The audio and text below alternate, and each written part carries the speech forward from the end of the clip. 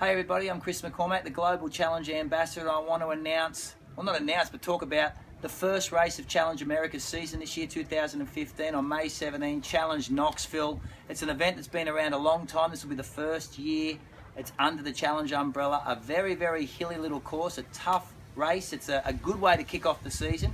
We at Macca have put together a fantastic training program for this course, taking into consideration the tough hills, so there's a lot of strength work involved. It will be relatively mild, so you need to have a lot of that back-end endurance work done early season. So check out the training plans we have for that event.